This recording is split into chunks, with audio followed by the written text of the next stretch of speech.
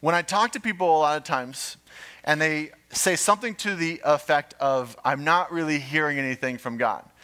My second question to them is, all right, tell me how much time you're spending with God, how much time you're talking with God, how much time you're reading in the Bible. Because I know for me, it is not every second of every day that God's talking to me. I know you think that might be what's going on, but it's not.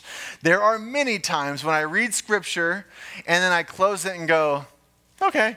Or I'm with God, I'm in my car for hours on end, and I'm praying and I'm praying and I'm praying, and I get to the end and I go, guess you're not going to say anything today. That happens a lot. In fact, I would say out of every 7 to 10 days, let's say 10 days, I'll be reading something and something just, it was perfect, and it popped into my life, and it brought all kinds of stuff together.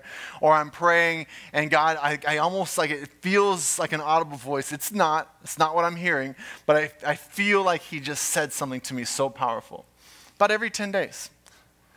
And so I go, now tell me, how often do you spend an hour with God? And the answer is usually once a month or longer. And I go, okay. There it is. Now, if you are running the same table and you're going to do it once a month, about every 10 times, maybe you hear something from God, what does that say? Once a year, you're having an incredible encounter with God. And if you're honest with yourself, that sounds about right. Yeah, about once a year, I have a really cool moment with God. I go, now, if you are married and you have about once a month you spend with your wife or your husband and you give that person an hour, how healthy do you think that marriage is? How about friends? You're only going to spend time with friends once a month for an hour. Is it going to be healthy? I mean, it'll sort of keep going, but it's not great. How about your business?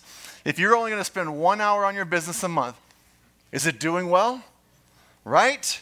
So what are you expecting from God? Like this magical moment when you're not even trying to have a relationship with them? It's daily.